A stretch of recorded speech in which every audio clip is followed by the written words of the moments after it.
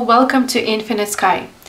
So for today's pick a card reading, we will be looking at when you're going to meet your future spouse or your future soulmate. So this reading will be very short and specific. We're just going to look at the specific time frame when it is going to happen. So that's why we have many piles. We have 6 piles today. This is pile 1, 2, 3, 4, 5, 6. So I'm going to show all the crystals and objects up close. So this is pile 1. This is pile 2. This is pile 3. This is pile 4. This is pile 5. And this is pile number 6. So pause the video right now and focus on one crystal that you feel the most drawn to. And once you have chosen your crystal or the object, go to the timestamps which are in the description box or the comment section below, so you can fast forward to your personal reading. I am open for personal readings. If you're interested, you can visit my website, which is infinitesky.eu. All information is in the description box below.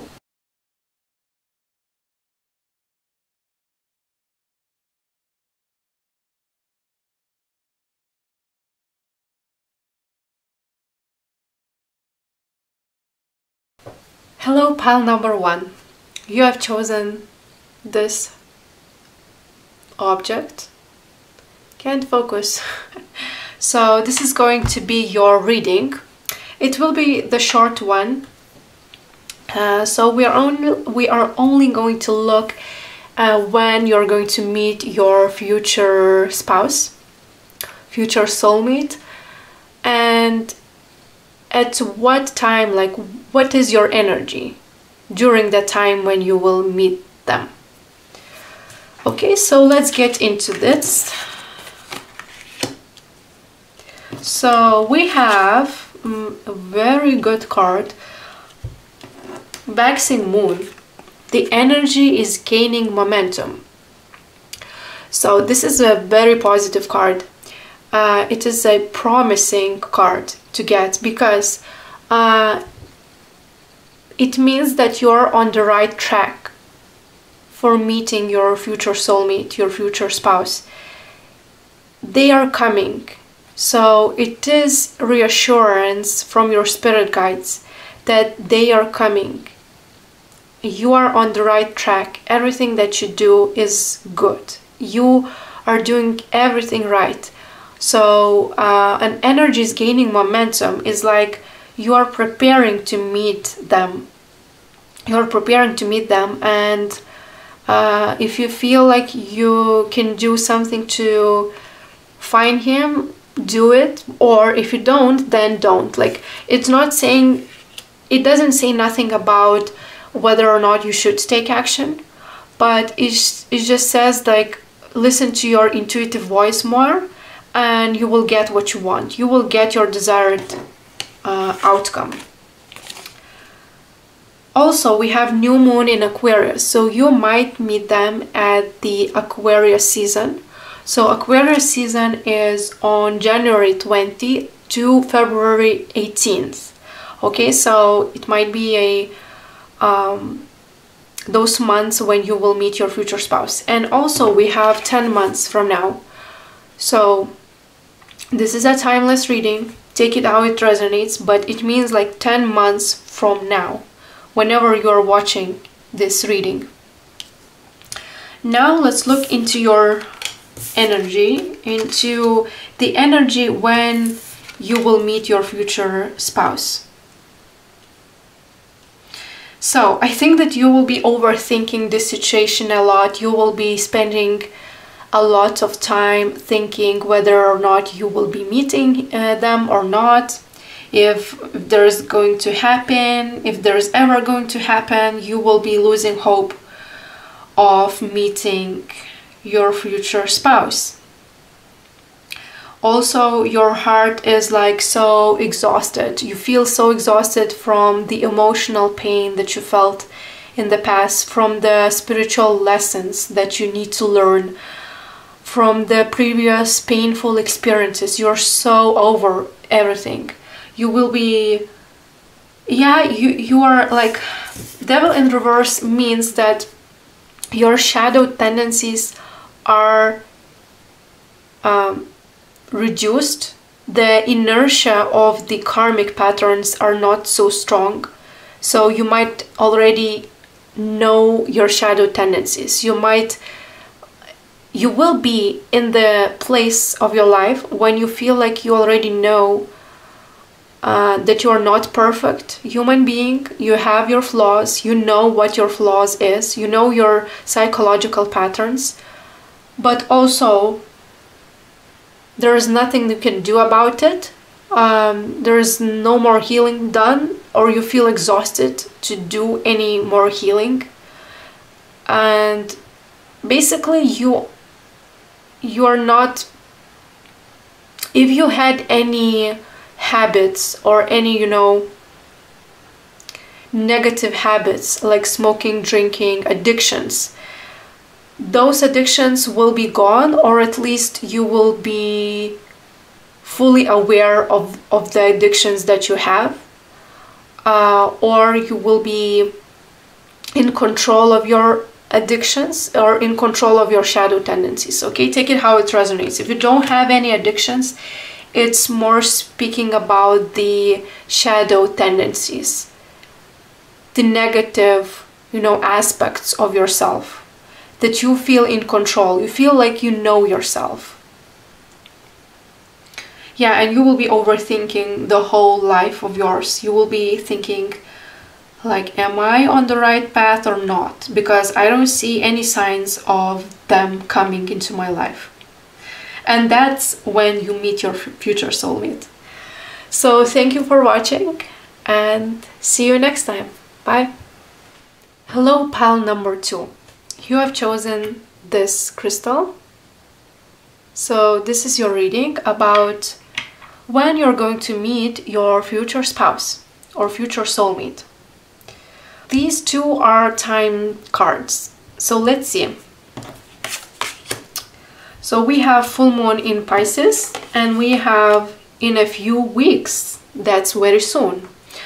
So you might meet your future spouse in Pisces season. So it is from February 18th to, February 19th to March 2021, I think. I'm not sure. But it's just the end of the February and the beginning of the March, around those months. If it happens that you're watching this reading and few weeks align with Pisces season, so few weeks, in a few weeks it will be a Pisces season will start, then it means like this is an extra confirmation that you might meet your future spouse on that particular date, on those particular, you know, time frame. If not, then take it how it resonates. Okay, take it how it resonates. Pisces season might be very significant in your meeting. Now let's see in what energy you will be when you will meet your future spouse. Okay, so we have a very beautiful card which says blossoming. So you will be blossoming, literally. You will be feeling that you came out of very dark period of time. You overcame so many obstacles, so many lessons, that you became different person, more mature version of you. You are ready to be in love. You feel in love with life, because the Ace of Cups is always speaking about the new emotional beginning, and it's like a feeling that you're in love with life, in love with everything around you. You feel like the worst is over and you're ready to face life. You're ready to enjoy your life, okay? And it will be a period of time when you are done healing. You're already done with your negative emotions. You released every negativity from your body and from your consciousness. You feel ready. You feel ready to fall in love. So this was your energy, and this was your reading. So thank you for watching, and see you next time. Bye. Hello, pile number 3. You have chosen this crystal. So this is going to be your reading about when you're going to meet your future spouse. So this reading will be very short and to the point. So first, we are just looking the exact time frame when you're going to meet your future spouse. We have 4 months, and we have full moon in Libra. A win-win outcome is a forecast. Very nice energies, very positive, amazing. So you might meet your future spouse in Libra season, which is September 23 to October 22. So, okay, right now when I'm filming this, it's July, so let me see, August, September, October is 3 months. So it could be actually in 4 months. Actually, in 4 months. You might meet your soulmate in 4 months, because the Libra season is after 3 months. So 4 and 3 is very similar time frame. But if it doesn't resonate, and if it's too soon, that it might happen during the next year, next season of Libra, okay? If you're watching, of course, right now, it might resonate because Libra season is very soon. But this is a timeless reading, so if you're happen to watch this reading later, then take it how it resonates. It might resonate 4 months, it might resonate Libra season. But it's very soon, it's very, very soon. Let's look into your tarot cards and see the overall energy when you're going to meet your future spouse. Very nice energy. So you will be getting a lot of compliments. If you're exercising, you will start to see the results of on your body, that your body is very physically fit. You feel confident, your confidence levels are growing. You just feel very beautiful and sexy, and yeah, you will attract your soulmate by your energy, by this confidence, by your,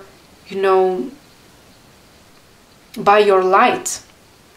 You will be emanating this confidence out of you, that a lot of people will be magnetically attracted to you, and they will think that you are very attractive. And you will be planning your life regardless of if you meet your future spouse or not. You will be finishing this cycle of feeling alone, depressed, angry, upset, and angry because you're alone. You will be ending this cycle, and you will be feeling like, finally, I'm good on my own. I can enjoy life. Even if it's not fully enjoying, because Two of Wands is not speaking about the full, completion and full enjoyment of life, but is speaking about this just general sense of satisfaction. It is satisfaction, not complete happiness, not complete harmony with yourself, but it's just satisfaction, okay? And you will not be focused on feelings of loneliness. That's when you meet your future soulmate, future spouse. So that was your reading. Thank you for watching, and see you next time. Bye. Hello, pile number 4. So if you have chosen those objects, those crystals, there are multiple of them. This is your reading about when you're going to meet your future spouse. So I think that there's a reason why you chose this pile. And you chose multiple crystals. You were drawn to multiple crystals because there are multiple timelines when you can meet your future spouse. And sometimes this situation is more complicated than you might think. So the timelines are very interesting subjects to study and to get into, because timelines are always changing. And when it comes to relationships, there are a lot of factors affecting the best possible timeline, or just a time frame in general. So your energy is affecting the moment when you meet your future spouse. Also, their energy is affecting, and also the general energy of you, like the energy between you two, is also affecting the meeting itself. So, you know, in your case, there is a very multifaceted situation here, and you've got the most cards of any of the piles. So I'm feeling multiple timelines here. Let's see. And all of those cards are representing the seasons of the possible meeting of your future spouse. So we have Leo season, we have Sagittarius season, and Capricorn season. So, and we also have 11 months from now. So take it how it resonates, because it is a timeless reading. It doesn't matter when you found this video. It might resonate with current moment, with your current situation. So Leo season is on from July 23 to August 22. Sagittarius season is from November 22 to December 21, and after Sagittarius season goes Capricorn season, which is on December 22 and January 19th. Okay, so you might meet your soulmate during the months of November, December, and January. This is the most possible scenario. But also, if you think that for you it more like feels the more time has to pass, so it might happen during the next season, you know, the next date, not the approaching season, but the next year and the next season of Leo, Sagittarius, or Capricorn. So take it how it resonates, and especially take it to consideration if 11 months is corresponding and aligning to any of those months. So 11 months from now, quickly count when this is going to happen, and then see if it is aligning with Leo season, Sagittarius, and Capricorn. And if it is, then it is extra confirmation that this is the most possible time frame for your meeting. And now let's see your tarot cards, which represents the overall energy when you meet your future spouse. So we have Magician in reverse, okay, Magician, and Nine of Pentacles in reverse. So for me, it's about your inability to take risks. Okay, we also have take risks. So you will be presented with opportunity to change your life in some way. Like it could be in a work environment, it could be money situation, could be relocating to a different city, different country, you know, and you might be unwilling to do this change because it might sound very scary to you. You might think that this is it requires to make a big leap of faith that you're not willing to do. But you feel like if you will not change your life in this very big way, you might feel stuck, and the universe will push you to make this change. Okay, it might be related to your career or money or relocation situation, but it's making you stuck. It's making you feel stuck, that you are not able to move. Okay, so around that time you will meet your future spouse, when you will be making a lot of changes, and uncomfortable changes, uncomfortable and big changes that requires for you to be very bold and courageous and taking a risk. So that's how you will meet your future spouse. Thank you for watching. This reading was very short, but hopefully you enjoy it. Bye. Hello, pile number 5. So you have chosen this crystal. This is going to be your reading about when you're going to meet your future spouse. So let's see your time card, and then we will look at your tarot cards, which represents the energy that you will be in when you will meet your future spouse. Oh, we have it already happened. New moon in Sagittarius. Nourishment. Let's look at your tarot, and just let me look at your energies. So it's very simple. You already met your future spouse, but you are not aware that you already met them. It might be that this is someone from your past. I'm feeling for the most of you, it's actually your ex. Okay, let me clarify.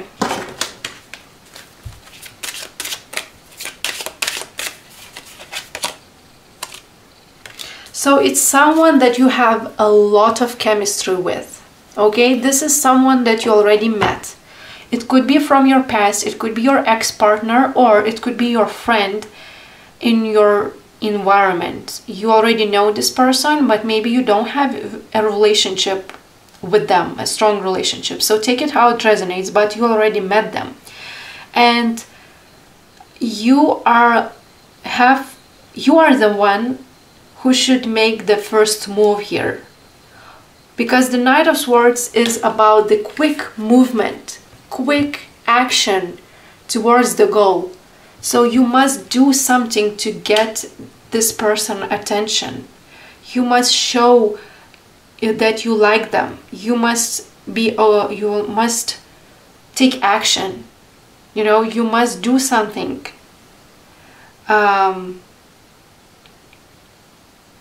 And you have to contemplate and really feel intuitively what I'm speaking, and to know who is this person. But I think that you already know, but you just have to think about it one more time and see if it resonates. And you also have Judgment in reverse. So Judgment is about not seeing the situation clearly. So right now you're confused. Right now you don't see the situation clearly.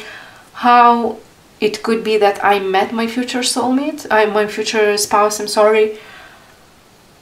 You're not believing your eyes. You're not believing the signs that you've got from the universe. But start to believe, start to see the signs.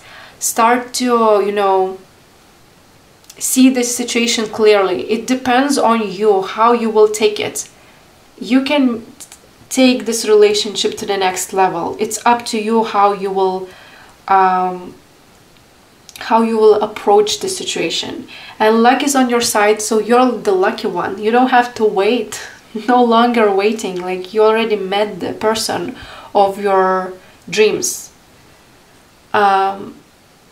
And nourishment, with coupled with the Four of Swords in reverse, it feels like you have to make time for yourself and to decide what you want for your love life, to give that self-love and self-care that you need right now, because you're not spending enough time by yourself, and you must be more in a more relaxed state of mind. You must relax, you must rest. There's a feeling of exhaustion and feeling of just being overwhelmed, okay, with the situation or within yourself. Like you feel that you exhausted your energy, you wasted your energy, and you feel tired. So you must rest and you must charge your energy. So that was your reading. It was really short but to the point, and hopefully you like it, and see you next time. Bye. Hello, pile number 6. So welcome to your reading. You have chosen this white crystal. You might have been drawn to some piles that are, I don't know, either is pile 2 or pile 3, I don't remember, but those piles had the same 2 cards, fit, body, and complement. Okay, so I think that when you will meet your future spouse, you will be taking care of yourself, and you will be you will have the body that you always dreamt about, that fit body. You will be physically fit, you will feel that you have a lot of energy, and a lot of people will give you compliments. Okay, so there's a need to be very clear about what you want to attract. Okay, we have the timeline for you, which is 5 years from now. So you might meet your future soulmate, your future spouse, in 5 years. Okay, now listen. I know it's a lot of time. I know it's not something that you want to hear, but listen and please just hear me out. So we have the Devil cards. And Devil is always speaking about the addictions or the shadow tendencies that you have. So 5 years from now, it's according to your current energy. Right now, you're not manifesting your future spouse. You're not on the right track. You must do something differently. There's a lot of pain. There's a strong pain body in you. There's a pain in you. There's a need for you to move on from this pain. Okay, and coupled with the Devil, it means like there's a long way to go. And this long way is about self-reflection, about healing, about taking control of your life. Okay, you might already do those things, but you might not seem how far away you are from the best version that you want to be and that you will be in the 5 years from now or a couple of years from now. Okay, so I am drawn for you to pull more cards, because I know it's a very frustrating message to get this timeline. Okay, what your spirit guides want to tell you.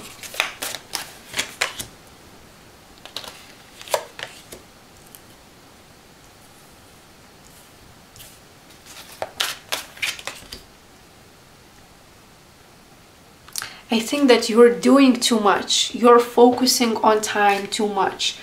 Just relax. Relax, take a deep breath. Don't focus on time anymore.